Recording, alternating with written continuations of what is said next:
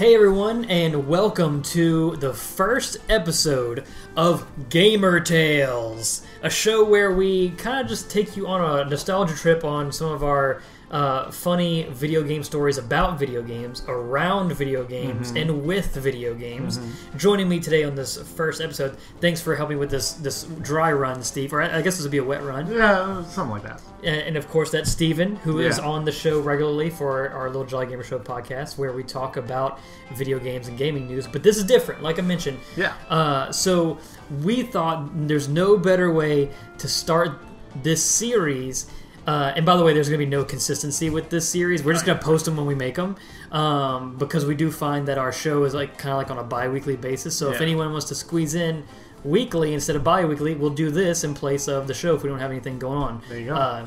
Like this week, there's not much going on. I haven't been playing anything new. There's like 2 gaming news stories. Yeah, it's a slow week. No reason to stretch out a show for an hour whenever it's only going to take 5 minutes. So come on down, take a seat next to us while we spin your tale. We're gonna spin your tail. So, just for an example, I actually got the idea for this because I actually watched that documentary, The Last Blockbuster, which I watched that the other day too. We're gonna talk about that later on a different episode. We're gonna do an episode on rental stores, not Blockbuster, on rental stores in general, because that was my problem. And we could give you the video game perspective because the Blockbuster documentary kind of focused on movies. Correct, exactly correct. I can't wait. It's gonna be fun, but. For today's episode, we're going to talk about the game that created an undying, everlasting relationship, and we're talking about Paper Mario. Yep. The Legend of Paper Mario and the Purple Mark. What is the Purple Mark? I think we have the episode name, Brandon. That is it. What is the Purple Mark? We're going to talk about it, but just some history on Paper Mario. Just to get the boring stuff out of the way. Let me click through this Google search for Chrysler Town and Country 2003 model because we were looking for inspiration. We were having a nostalgia trip. Let me click back over here to the Paper Mario Wikipedia page. Steve, this game came out in Japan in 2000, on August 11th, 2000, but in North America it came out on February 5th, 2001. Yeah.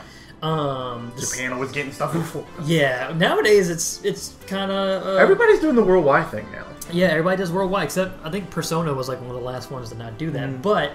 In our case, we didn't know. Yeah, we didn't know. Back in the day, we didn't know. So let's rewind the clock to 2001. I think I was in 3rd grade, you were in 4th grade. Yeah. We weren't friends. Not at all. We lived right around the corner from each other in the suburbs. We rode the same bus, and I think the way that at least I knew of you. You knew my legend, the Legend of Brandon. Yeah, the Legend of Brandon.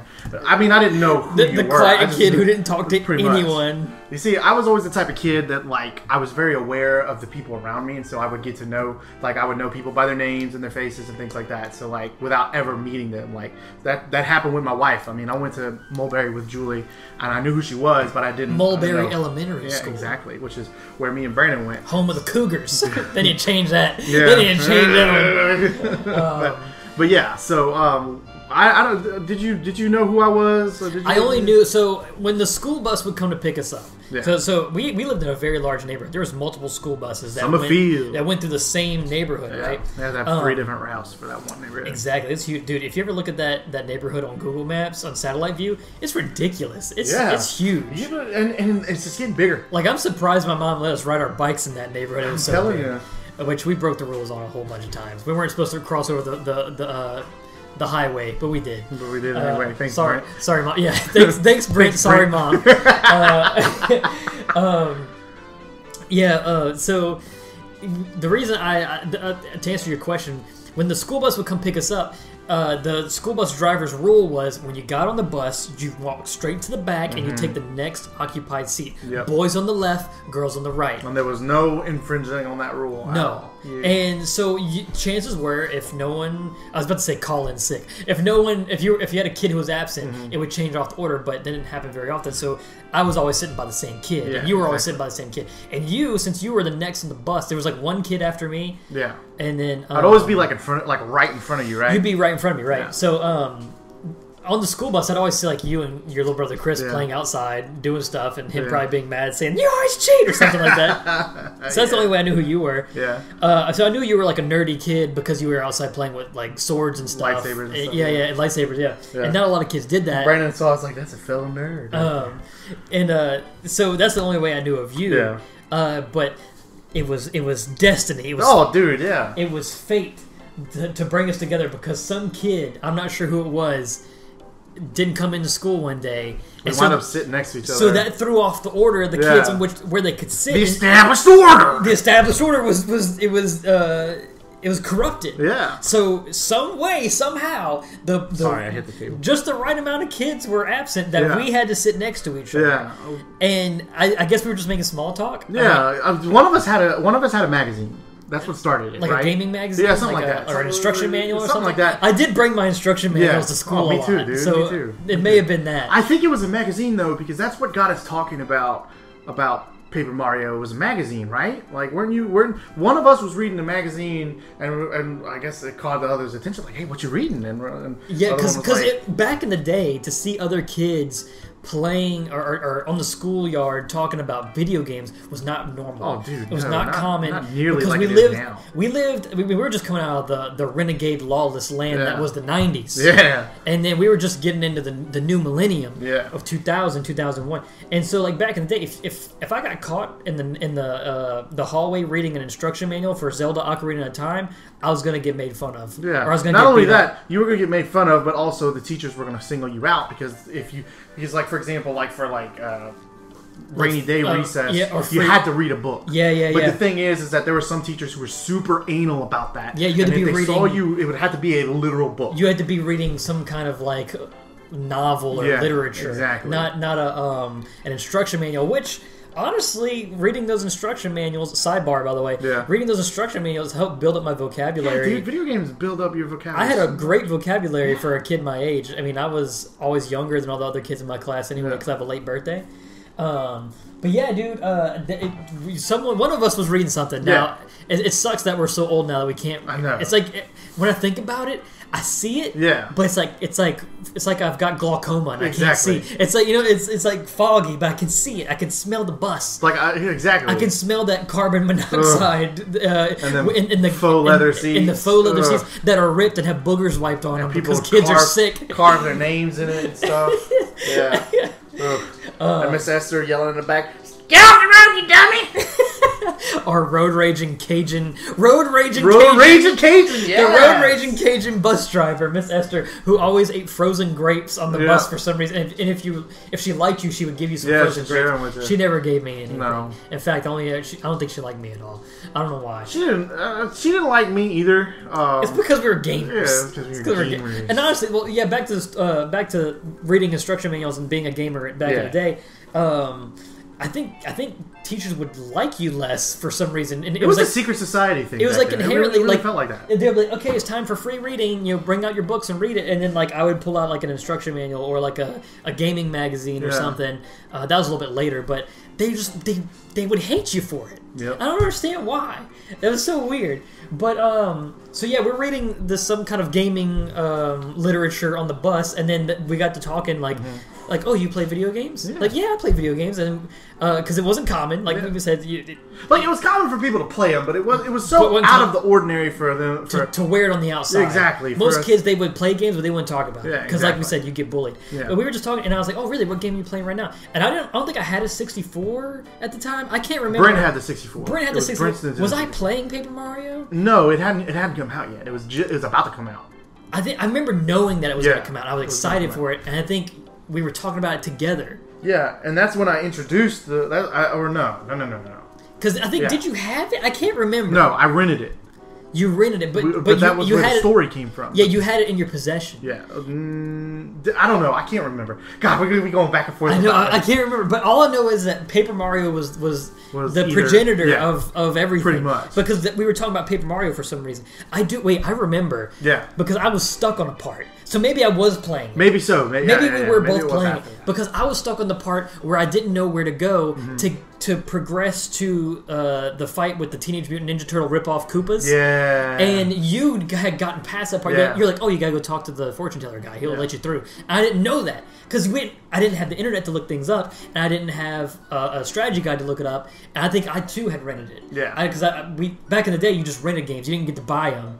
And if you did get a purchased video game, it was either on your birthday or it was on Christmas. Yeah, and you had to be very, very selective about what games you would buy because of that, or not buy, but get, because you had such a limited option. Like your parents would be like, one video game for Christmas. Maybe like one for Christmas, two for your birthday, or vice versa. Maybe sometimes, if you're lucky, you should catch a sale and get multiple videos. Yeah, get a deal. But basically, get buy one, get one. And every now and then you'd get a big birthday. Get a Kmart Blue Light special. Exactly, yeah. So it's like...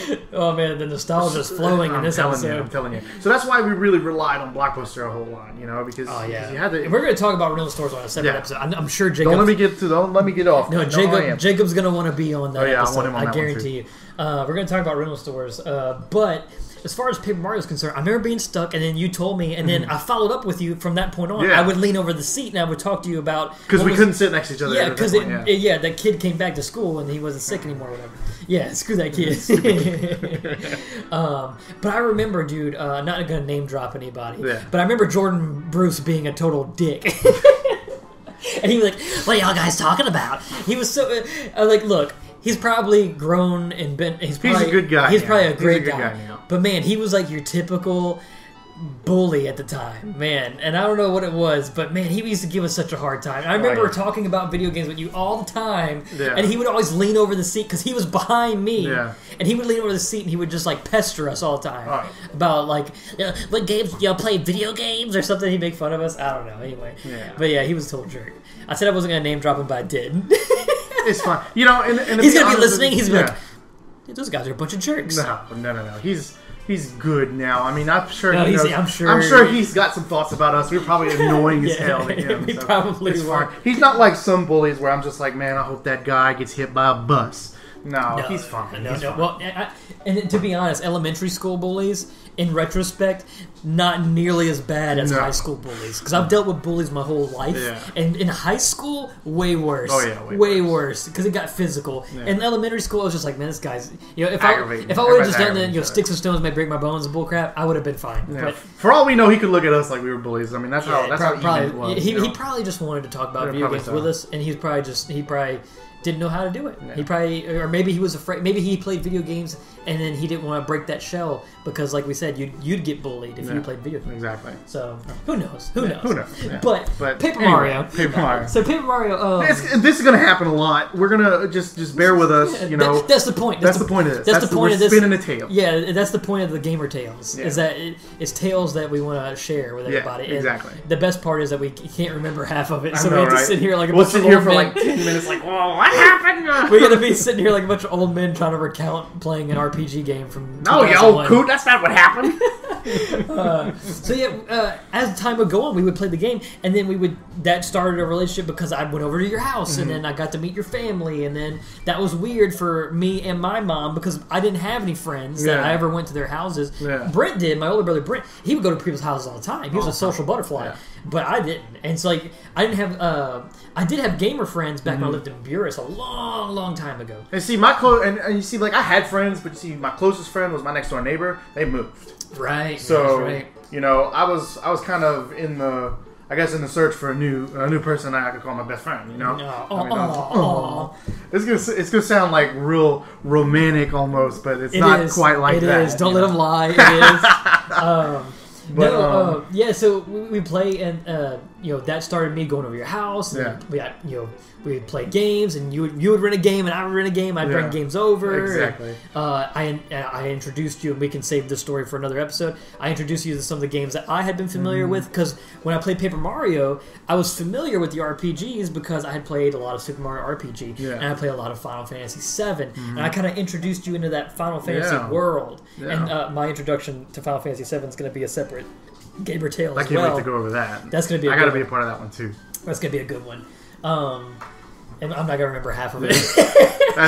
that's what we're here for. We're gonna bounce off each other. Yeah, but we played Paper Mario, and then the thing about renting a game was when you rented a game, you only had about a week. Yeah. And it was 5 days for games, right? 5 days for games, a week for a movie? Yeah. Is that true? Eventually they started doing a week. So my mom, we were on a schedule. I think it was like every Friday. Yeah. My mom would pick me up from school and we would go straight to Blockbuster and Yeah. she would get a movie and we'll talk about that some other time. Yeah. But 5 days is not enough time to beat an RPG game. Now, I know Paper Mario is shorter. Paper Mario is a lot easier than most games. But we were kids. You know, if I had to take a guess, I was probably I know I was 5 years old. Maybe going on 6 in first grade, right? So that means I'd be 6 going on 7. So 7. So I'd be somewhere like 7 or 8 years old during all this. Yeah. Or no. Let's see. I'd be 8. Yeah. In 4th grade you were 9. 5th grade you're 10. So I was 8 going on 9. I would have been 8 because this came out in February and my birthday is in September. So see, the way that I would have remember, been 8 going on 9. The way I remember my birthdays is that I'm one year less. So like 2001, 2001 early on in February, I was still 9, but then I would have turned 10. So yeah, because you're 1 year older. Yeah. So I would have been 8 going on 9. You've been 9 going on 10. Yeah, and so for kids, I mean, you still got to go to school for pretty much half a day. Then you had to come home, do your homework, and then you had to go to categories. Unless you're me and just didn't do homework. Yeah, I was gonna say you had to go to cataclysm. You had to go to categories. On Mondays, I had to go to catechism, like the good Catholics we were. So you lost a day of your rental. I lost a day, yeah, pretty much. So you got screwed. Yeah, I did. Until you got the my parents had no understanding for that. Until you got the unlimited pass. Yeah. So you also had to miss your episode of Dragon Ball Z every day too. No, well, it wasn't immediate, so I was able to come home. Was able to come home and watch my shows, and I may have had a little time, but. You know, most of the time it was like... Dude, I remember back in the day, I mean, I would go to your house every day. Every day. I'd get off the bus, I'd do my homework. Or I was going to your house. And I'd run over to your house, and you run over to my house, and like... I remember there was a point where I guess you got to a certain age when you had to go to categories, and you're like, every Monday I'm like, hey man, you coming over? And you're like, oh no, I can't. I'm like, oh man.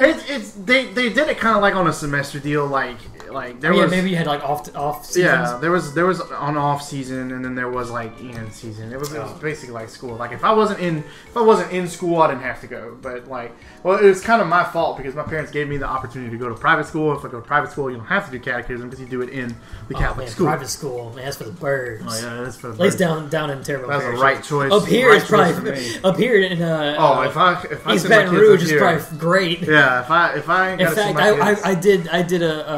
I did a job up at the Catholic High. Catholic High? Oh, holy crap, that's a nice dude, school. that place is legit. Yeah, that is a nice school. But anyway. Yeah, but anyway. Anyway, back to Paper Mario. No, so I remember, what I was getting at is that 5 days is not enough time. Oh, no, so you'd have to go back and re-rent. Now, back in the day, you didn't have memory cards. Or you did if you had a PlayStation. Yeah. And so you could save your data and then go rent a game. And then, you just come right back. But with Nintendo 64, which is so funny because that's a generational divide and what made PS1 superior in many ways to 64 and 64 superior in many ways to PlayStation was that fact. That since games are on cartridge on 64, your save went with the cartridge when you went and put it in the slot. When you turned it back in. So we devised. I think your friend came up with the idea. So if we're name dropping people, I guess I got to give him the full credit. It was Brendan St. John's idea. He is the one who put the purple mark on there. So the purple mark. Let's talk about the purple mark. Yeah. So us following that method, which was a genius method. I commend your friend for that. Gotta give Brennan all the credit. I don't know if it had to be specifically purple, but let's pretend. That's just what he did. Let's pretend that it was purple. But what you would do is you would get your Blockbuster game case, and then you would, because they would keep the game with the case, and they would just go restock the shelf. Yeah. So what you would do is you would take the slip cover out, the paper slip cover, and you get a marker, in this case a purple one, and you would just put a little mark on the slip, like the paper. It was so innocuous, like they didn't even catch on at all. They never not once did they ever replace it. They didn't care. They were just people working jobs back in the day, probably minimum wage, And so you would put the mark on the slipcover, put it back. So when you went, because when you would go to the store, they would have all the games lined up, and you would look at, you go to the Paper Mario game case, they would have the actual box of Paper Mario, and then you would look behind it, like it would have the stock of the games behind it. Yeah. And so you would look through the cases, and you see the purple mark, and that's the cartridge that had your save on it. Now, there's only one fatal flaw with the system. Is that if some kid rents that particular specific cartridge, he can go through and delete all of it and then make his own stuff. Yep. And that's what happens sometimes. But you know what's also cool is that you could totally spoil the game for yourself and use someone else's save file. Yeah. Do you remember the Take 5? You remember Take 5? There was someone had a game save on Paper Mario that had all the stars. It was 100% complete, and the name on the file was Take 5. It had a star next to it because you could put like symbols. It said Take 5 star, and so we kept the Take 5. We were like, let's peek ahead and see what's you know, like let's see how this person played the game. So you could see how different people play the game, where they distributed their stat points and stuff. The system was designed at first for Brennan to be able to say like it was kind of a shared thing where it's like we would all build off of his file, but eventually what you and I started doing, I think, we started doing our own thing and keeping track of it with that purple mark. The purple mark, yeah. So like we didn't really build on the other one because I would rent it and like because if I would go to the store and you'd go to the store, there was a higher probability of one of us finding that purple mark.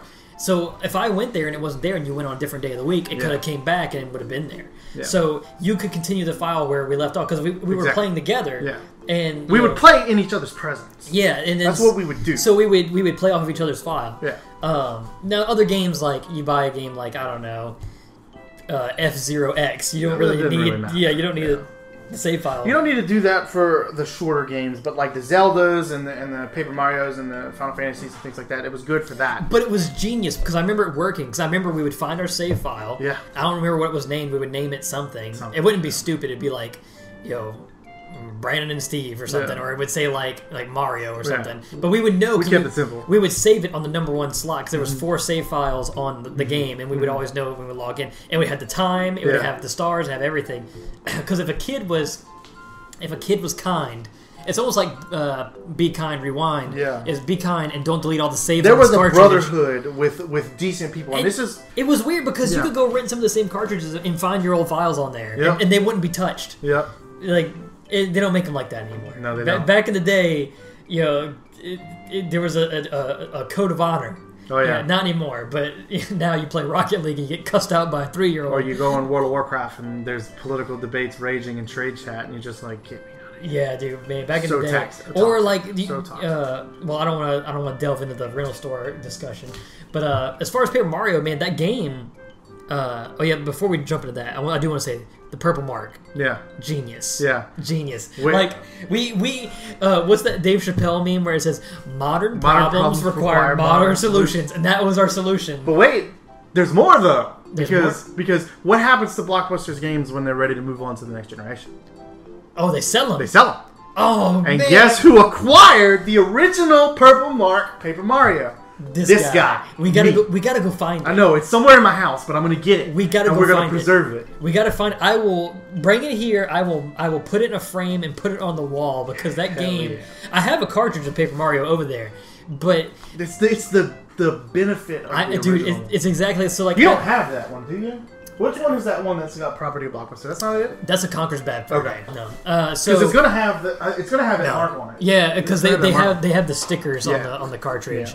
Yeah, man, they ruined all the. I mean, that was their way of asserting their property. Well, that was the thing about the cartridges back in the day was like, I can't remember if like a PS1 game if you rented it, did it come with the jewel case in the Blockbuster case, or was it just you got the the Blockbuster case, or was it just the discs in that case? Ugh, those discs would get so scratched up. Yeah, we'll talk about that some other time. I really didn't rent PlayStation games though. No, but the 64 games were really kind of where I hung out because after that, we didn't start using rental stores until kind of late. Yeah.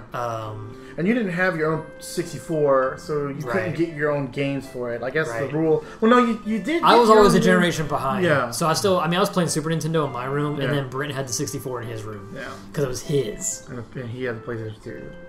Well, we all got. Oh yeah, y'all pitched in. Yeah, we'll talk. Maybe that's another gamer tale. We'll put it on the list. More gamer tale. We need to get Brent out here to do a gamer tale. Yes, we do. I need to tell him he's gonna. Poor Brent's so busy being a father. He's gonna be so excited to get on that.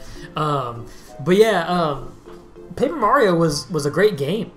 I know we're talking about the legend around it, but let's talk about the game itself. Yeah, we got to talk we're about not the going game. to talk about development history or anything like that. This isn't like a concentrated analysis of this game. It is just us talking about our experience with it. Yeah. And like I said, coming off of RPGs, I loved RPGs and they were my favorite games. I don't know why. I remember I used to rent Mario RPG, Super Mario RPG, over and over. I used to go. My mom would turn it in, and we'd go to the store, and I would rent it again. Yeah. Because I just loved that game so much. And eventually they made it to where you could just... You don't even have to turn it in if you want to rent it. You just go say, hey, I want to extend my rental. Yeah, and this was a continuation, a spiritual successor to that game. Because as we know, Squaresoft would move to PlayStation because of the cartridge limitations. They were making Final Fantasy VII at the time. So Square didn't make this game. They made, who was it? Intelligent Systems made this game. I believe so. I can pull it up. I've got the Wikipedia page right here. Intelligent Systems made the game. It even says here that Nintendo planned to have Square develop Paper Mario, but the company was occupied developing Final Fantasy VII for the PlayStation, so Intelligent Systems developed the game instead. Yeah, Square was always a second party back in the day. They stayed with Nintendo. But They were like, they were all about best Nintendo. pals. I mean, Final Fantasy back in the day, on Every the Super single Nintendo. one. Yeah, every single one, and after 6, and the problem was that the president of Nintendo at the time was too stubborn to go with CDs, and It cost them. And we even know about the Nintendo PlayStation story about how they were going to be together, but then they split, and Sony was like, "Well, we can make our own," and then that's history. Yeah. But Paper Mario is the best RPG on the Nintendo 64, in my opinion, because what else is there? Exactly. Ogre Battle 64, Quest 64. Quest 64 had some moments, but it wasn't good. It wasn't. There's just memorable stuff. It wasn't cream of the crop. Nah.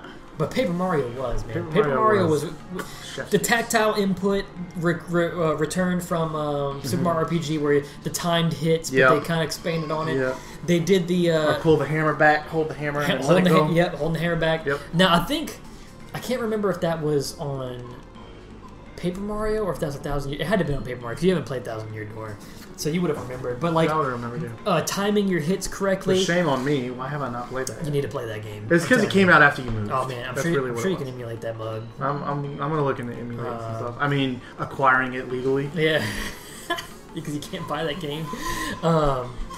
There's my child.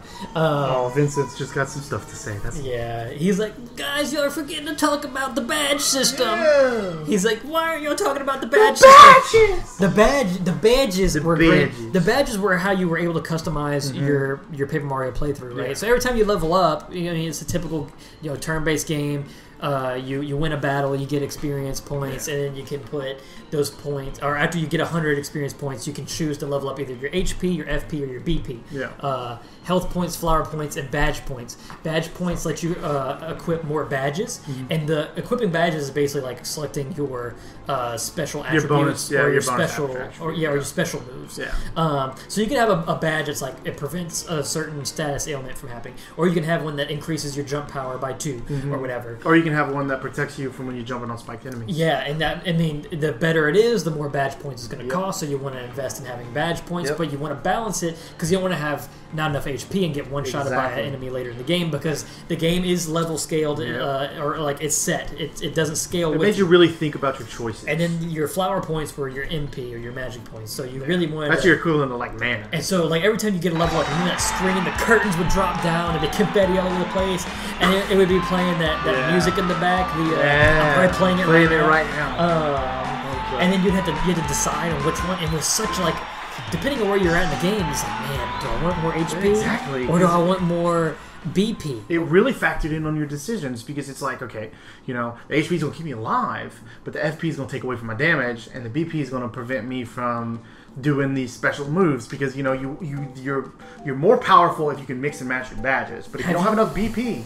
Have you ever heard of the Danger Mario run? Oh, no, The Danger Mario run is whenever you put all of your points into BP, maybe some into FP, you put all of them into BP, and you keep Mario at the peril point, which is 1 HP. Wow. Because there's a badge in the game that increases your power tenfold as long as you only have 1 HP. Wow. So it means that there's no room for error. And there's people that will do speed runs where they will keep Mario at 1 HP, so he's super powerful, but they'll dodge and parry everything.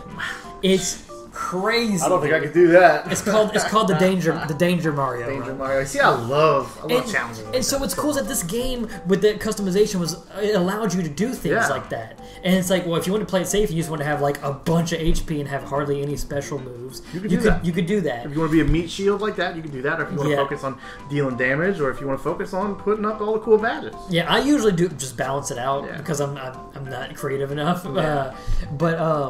That, and then also this game was designed when it first was designed, it was pitched as a 2D game with sprites with 3D backgrounds, and that's when they decided, well, it's flat like paper. Let's make a paper game, Paper Mario. Yeah. And so the paper at this point in the Paper Mario franchise, it was just an aesthetic. Yeah. You know, the characters were made out of like what looked like paper. Like they had the dark outlines around them. They sometimes like the pages would turn to create a bridge, or like Mario would fall on like a piece of paper. Exactly.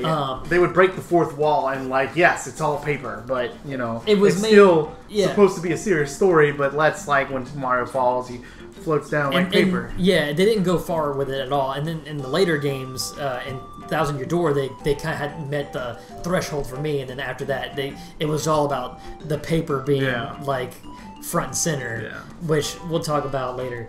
But that aesthetic on the 64, that game still looks good. Oh yeah, it still looks good. Like, not only was everything 2D, but the art style. I had never seen Mario like this before, with his little, like... Little black eyes. His little black pupils and no, like, blue... Like, he looked like a totally different character, like a Disney-drawn, like Steamboat Willie-style character. And he was animated like that, too. Yeah. And, like... That game, coming off of Super Mario RPG, it kind of followed the same thing with, like, going to the different towns. You go to a Goomba village, you go to a Koopa village, you go to the Bomb village, and you meet all these different, like, races of Mario characters, and they're not just hostile enemies you jump on. Yeah, they're actual They're characters with stories, and then not to mention, you always have a partner with you. So it's not just Mario, you have your helpers. So, like, you start off with Goombario. And it's so fun the very first time you meet Goombario, which is a little Goomba with a baseball hat and a baseball cap, and then you meet his family Goompa and Goompapa and Goomba and Goommama. I forget his sister's name, but what is her name? I can't remember, but he would it's not Goombella. That's I'm about to say that's from Thousand Year. I'm looking it up. I gotta know. But what was cool was all your side characters had their own stories too.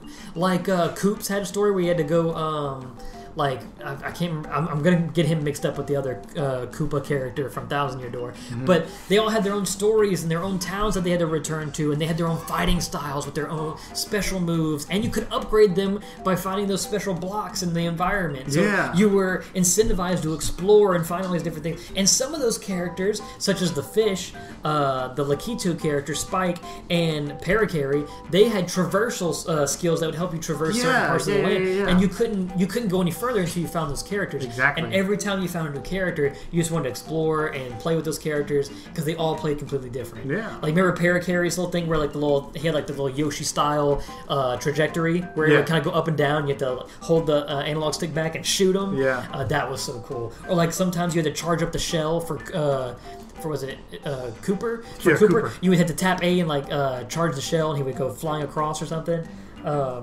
So that was a lot of fun too. And then the story, now in Paper Mario, it wasn't anything too special because at the end of the day, it is just Bowser kidnapping Princess Peach and taking her somewhere, and you gotta go save her. That narrative would get way better in Thousand Year Door. But the adventure in all the different side bosses, like you get to go to a tropical island and fight a giant flame-breathing piranha plant, and you get to meet this village of Yoshis, and you get to go to like this snow land, and you get to go to the desert place with the booze. With the booze. And the haunted forest. The haunted, and remember Tubba Blubba? The thing that freaking eats booze. Yeah, the Tubba Blubba. Remember Tubba Blubba? And then you get to go to a haunted mansion. And you go to the Star Mountain where like all the stars are falling. And then you find out the sub story where every time you're beating a boss, you're freeing these star spirits. And the star spirits, you could use the star spirits. And the star spirits would unlock those powers in battle. And so like the whole point of the game was to get the help of the star spirits to get up to Bowser, who's pretty much in space. And invincible. Borderline space because he built a castle underneath Princess Peach's castle and lifted it into the sky, and you can't get there without the help of the Star Spirits. He's got the freaking Star Rod, and he's invincible now. Yeah, and so you need those Star Spirits to dispel the power of the Star Rod, because otherwise he's invincible. Because you find that out in the first 5 minutes of the game where you're fighting him, and he wipes the floor with you. For the first, I think that's like the first time that like canon-wise, at least. Yeah, the game started, because Super Mario RPG, the game starts with you kicking Bowser's butt, and this one, he beats you and kicks you out of the castle, and you fall back down to Earth, or assuming Earth. You fall back down to the Mushroom Kingdom, and that's where you fall in the Goomba Village. That's where it all starts. But each chapter is different with a different aesthetic, and the music in that game is really, really good. I remember my brother Brad was able to get Paper Mario music off of Napster, and burn it onto a CD. Brad the pirate. Because when I would play with my toys, I would put video game music on my jam box. Yeah, man. And then we would play with the toys with the Paper Mario music, and then like the Final Fantasy music going at the same time. Real quick, I found her name. It's Goombaria. Goombaria. Goombaria. Maybe? Yeah. I don't know. That sounds better. Because they didn't have voice acting. Yeah.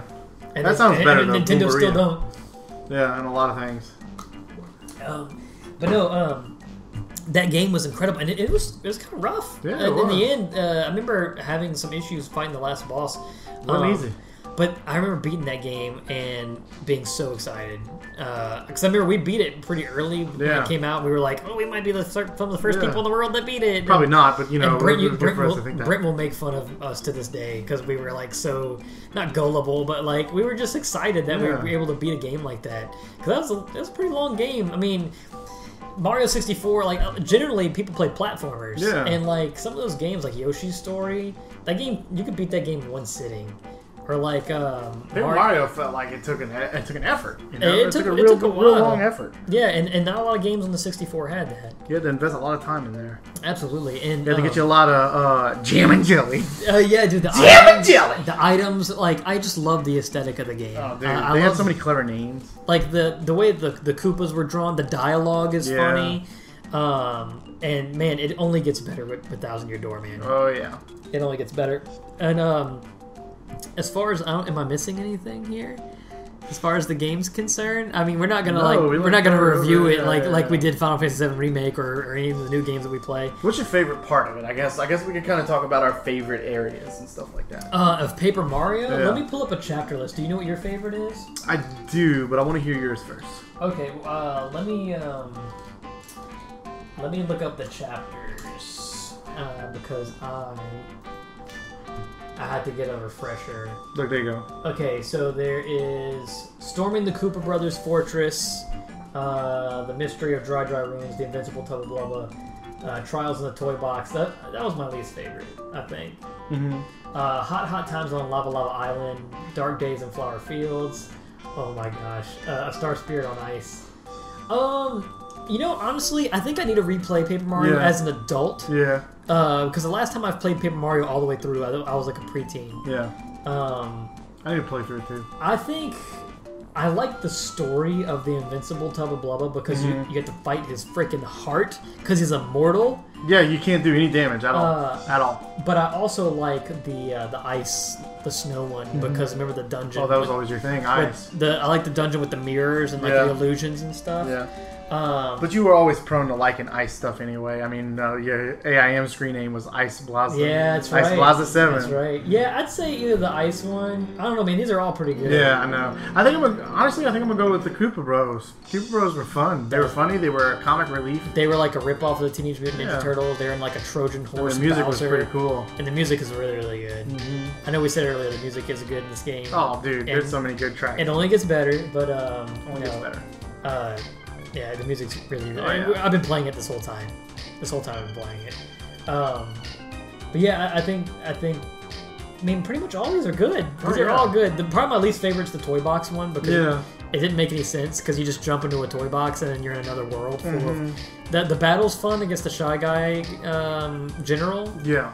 But it's kind of frustrating because it felt like I never have been a fan of the type of backtracking stuff. Like any game where you're going through the same area but it's different. Like, I don't know. Like, to me, I like to see the differences in environments.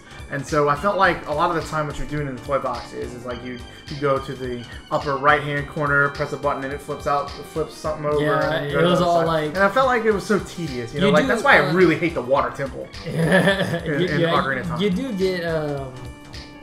do get a cool party member there. You get the little, you get Watt. Yeah, he's cool. Which is like a little baby Spark, and he lights up dark rooms and stuff. For the longest time I thought that was his nose, but that's it's a little baby Noonie. Yeah. Concerning the water temple, I think the water temple's good. I think it's the controls and the systems that keep it back. Yeah. Because if you played the 3DS version, it's actually pretty nice. The Master Quest version is actually easier, I find. Because you can put on the iron boots with those touchscreen. You don't have to pause and turn them on. But there's you put them on and sync and put them on and float. Yeah, and then you can just tap and you wouldn't have to pause it. Maybe we'll talk about Ocarina of Time one day. But I think that's pretty much it, Steve. Yeah. I think we kind of nailed it. What there's a whole lot more we could talk about, but we'll be intruding on the rental store discussion we're gonna have. Yeah. I don't want to do that. This is kind of like a brainstorming run too to see how we want this to go. Anyways, I think it's great. I mean, we're already at 40 minutes. I know that's pretty amazing. Great. I didn't realize. It's nice, short, sweet. We actually went over than what I anticipated. Yeah. But the coolest thing about this whole story is that this game, like I started with, created a friendship, and it was because of Paper Mario.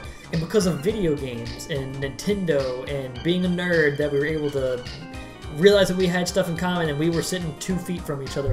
We never talked to each other until we realized that we had things in common. Yep. And then we've been playing video games. We've been talking about video games ever since. And like I moved away, and we still were really far away, and we still to this day moved to the other side of the damn state. I know, man, that was miserable. You went from like you gotta understand when Brandon started off at the tip of the state, like Burris ain't even on the map no more. Okay, Burris was like on the very, very bottom, the southernmost point of Louisiana. Literally, there's a sign that said you had to turn around because the world ended right there. Pretty much.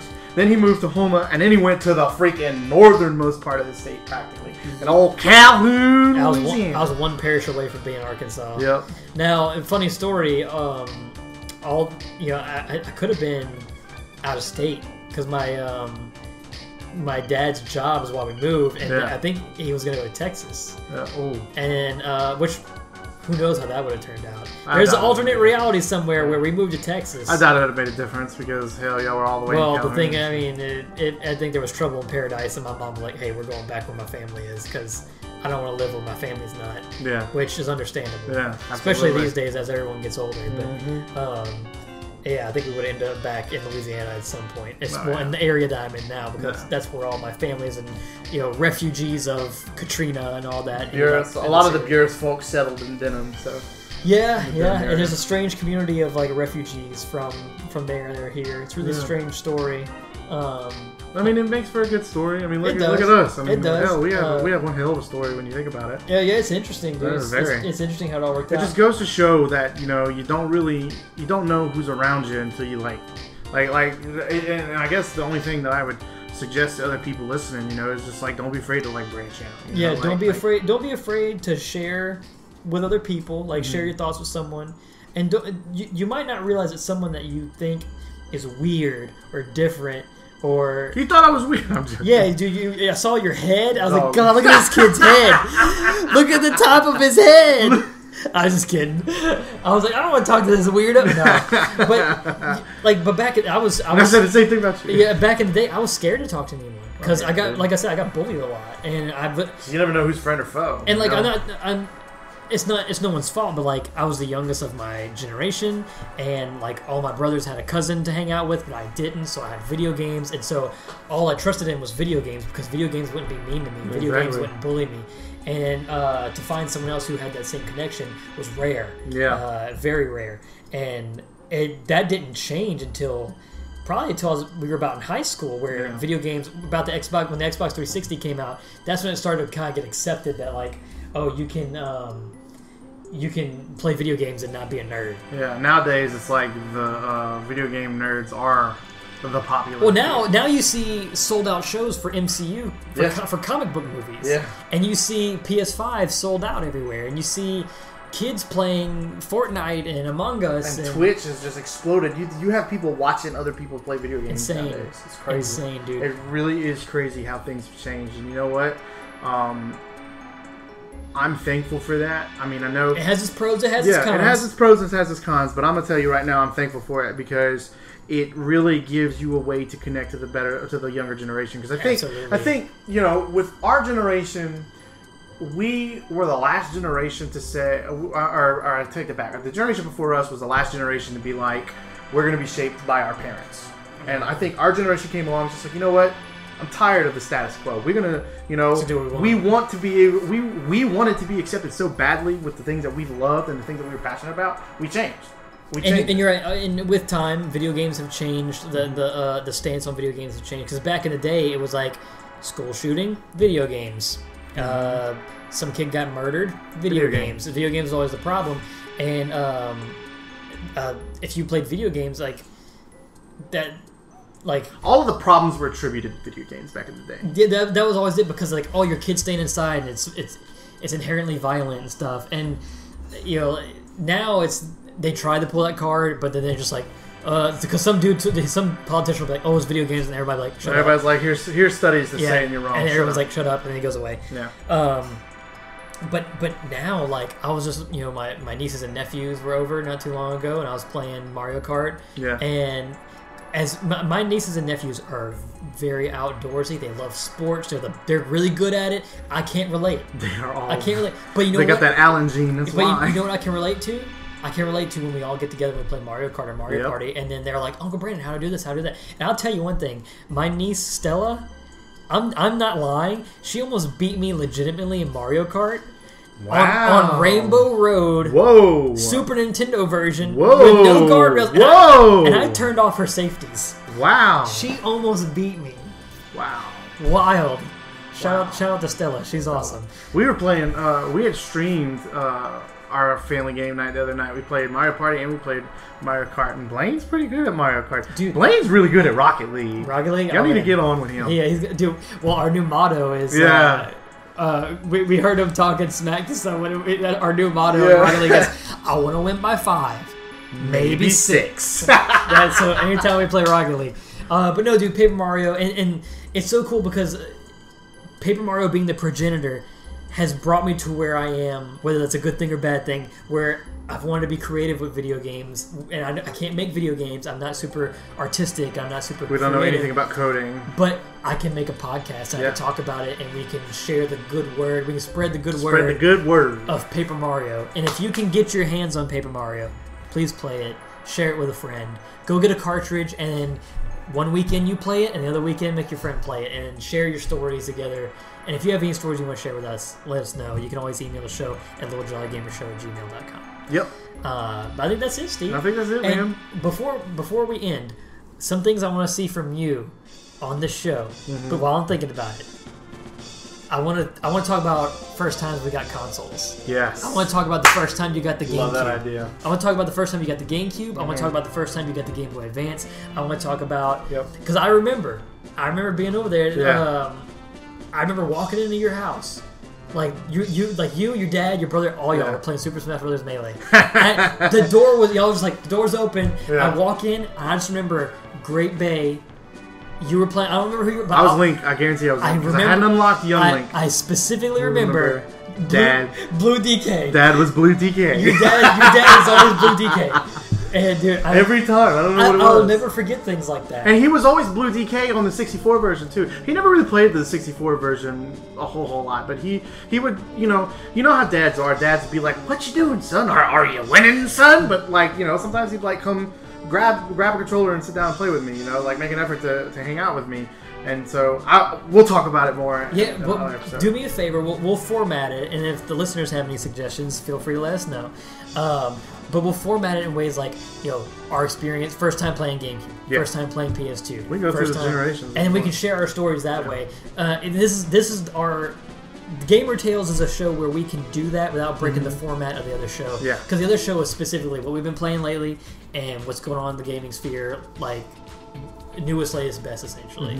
But this will be a way for us to talk about And we had another idea for another show called Concentrated Analysis, where we're gonna like really deep dive on a specific game and just talk about the game as a whole. Which the first one will probably be Resident Evil 4.